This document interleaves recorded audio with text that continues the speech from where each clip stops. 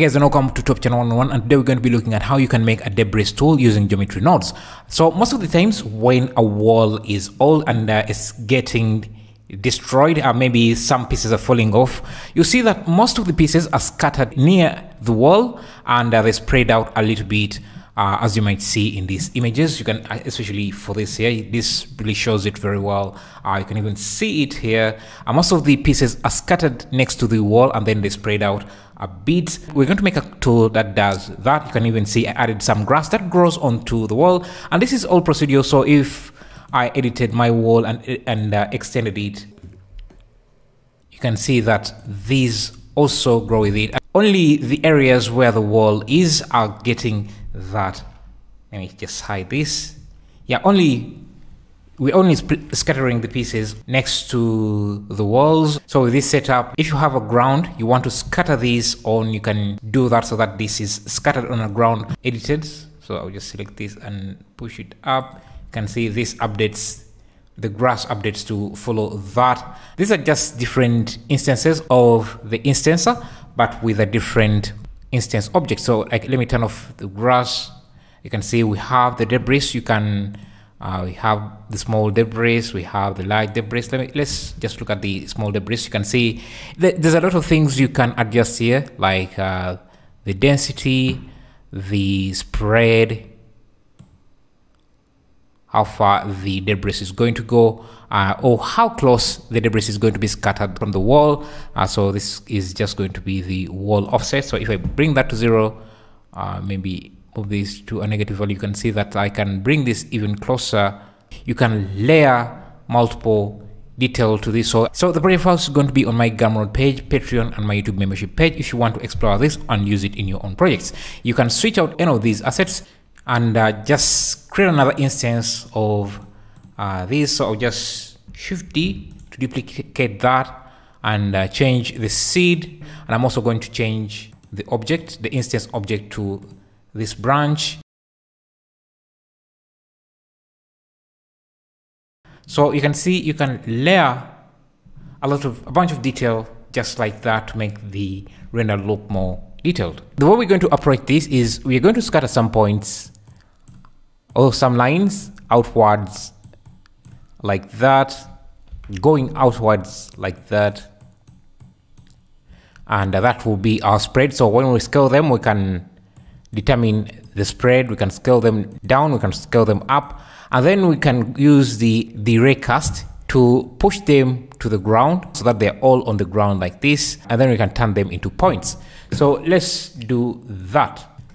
First, distribute points on faces, and if I instance on points and use a line, let's use a curved line and use the rotation into the rotation, you can see we're getting points all the way. And bring back my wall for now. We don't want these points facing up, we only want the ones going sideways and this side. So let's create a selection.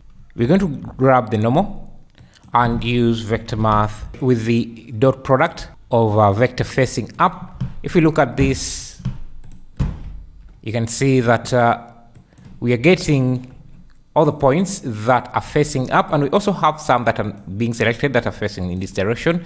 So let's use a compare node and just make sure that we're only getting the ones facing up. Now we need to also get the ones facing down, so we just do the same, but this time -1.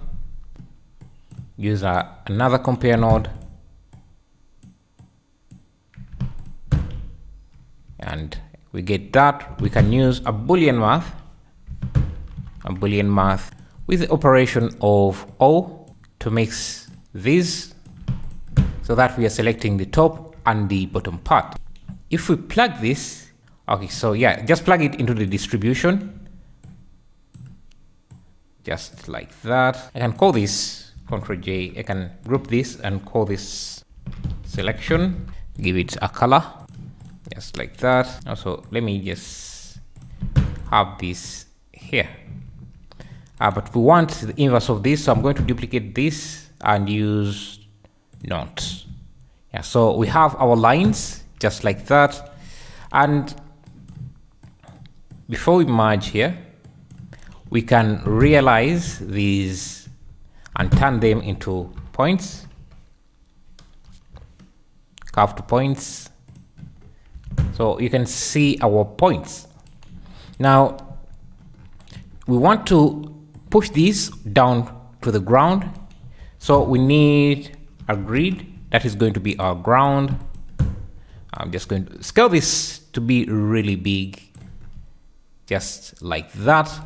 And we can use the raycast, this ground being our target. And so what is going to happen is that these points are going to shoot a ray downwards, and when they hit our ground, they're going to move to that ground. They're going to take up the position of that hit point. So we can, let me just make some space here. So we can use a set position. So if we have a hit, if these points hit the ground, we can use that hit point as the new position. And you can see what we're getting. So if we look at our grid, yeah, you can see these points. I would have to bring this grid as well so that we can see it. Yeah, you can see now these points are flat, are settled onto our ground, which is exactly what we want.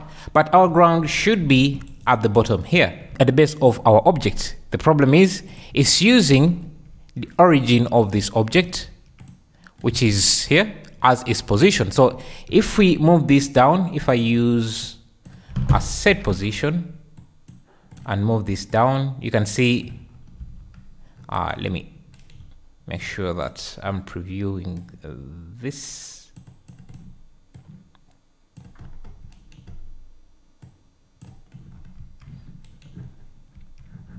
Kind of random colors.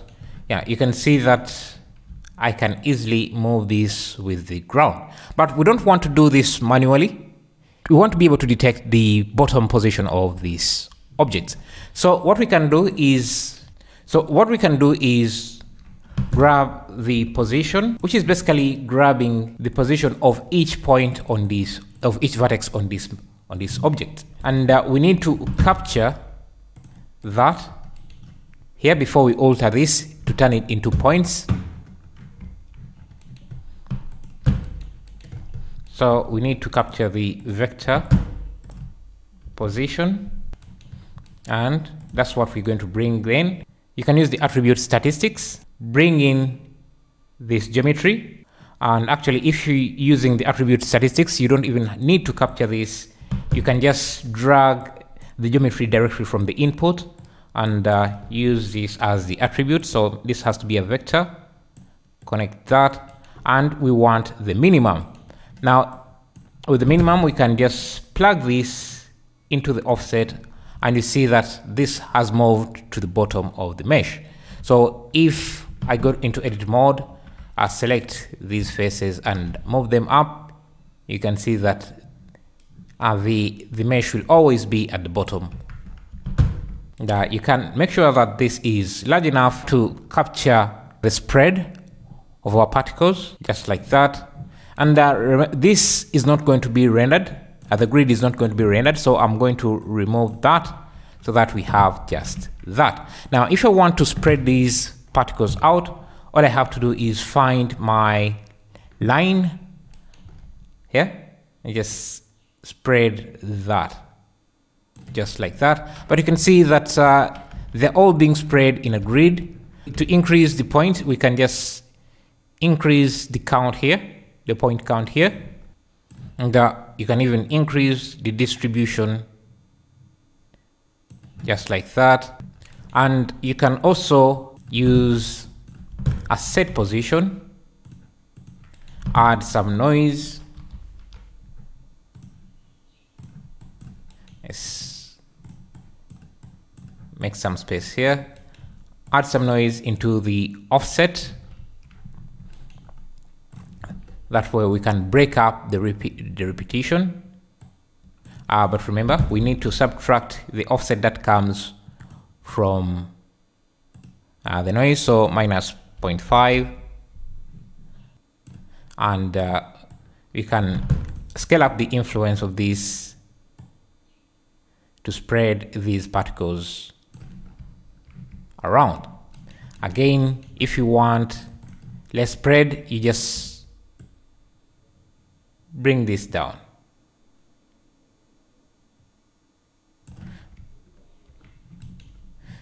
And we can reduce the point count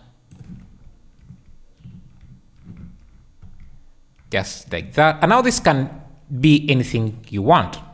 Actually, I think I've made this even better than the one I did. So now with that, we can turn this into anything we want. So we can come over here and just use an instance on points,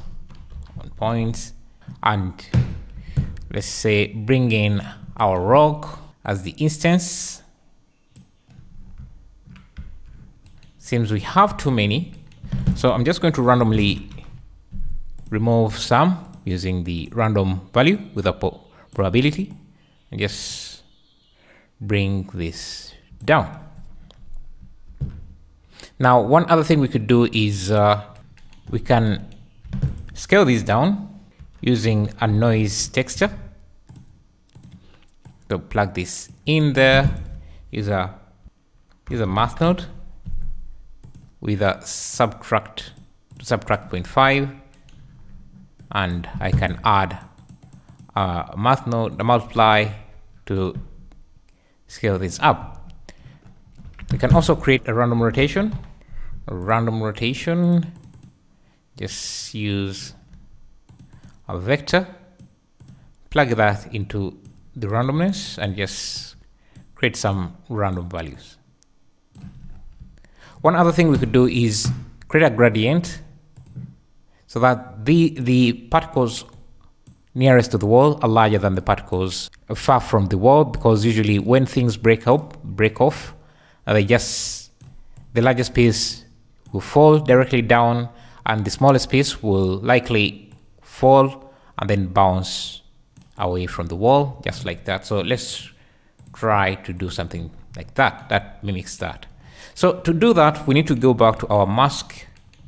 I think, yeah, this here.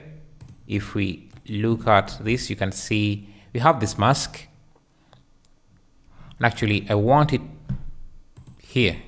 I want this one here, where we have just the bottom. I can use that to create a delete geometry, use this as our selection, and let me grab this group input, which is just the original mesh.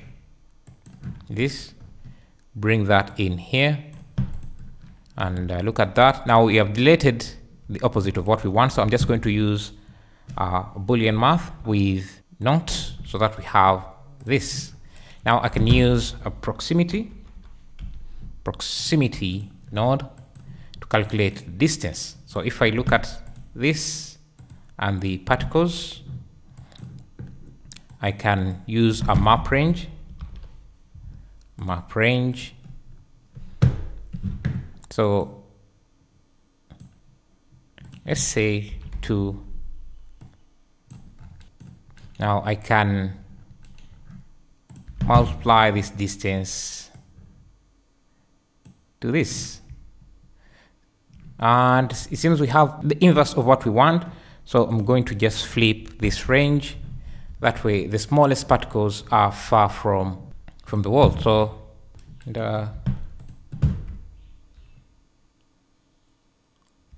it seems we have particles going inside our wall. That's likely a result of this noise we added. Where is the noise? Yeah, this noise we added. So if I bring this to 0, you should see that when we spread these particles, they go under the wall. I don't think it's a big problem, but if you don't want any of those, you can still use this this range to delete some of the instances. So I can use a delete instances, use this, and use a ramp, a car ramp, change this to constant. If you just look at this, I can delete the particles that are under the wall so that we have no particles inside the wall. And that's what we have. If you want this tool, links are going to be in the description. You can get it on my Patreon page, Gumroad, and my YouTube membership page. Thank you. So in our next tutorial, we're going to be looking at how to make a procedural destroyable bridge that has physics. And let me just put these barriers here, and you can see this is if you want to watch something like this and more practical tutorials of video effects and geometry nodes, make sure to subscribe and turn on notification. This is going to be our next video, and the project files are also going to be available on my Patreon and my Gumroad page. Basically, we make this bridge is procedural with geometry nodes. We can make the ropes thicker, you can make them smaller, you can do a bunch of things. You can add more vertical ropes by just extruding these and just make them look more interesting. So you can do a ton of things, edit this and make it look better. So if you want to learn how to do this, we're going to be looking at that in the next video. Thanks for watching.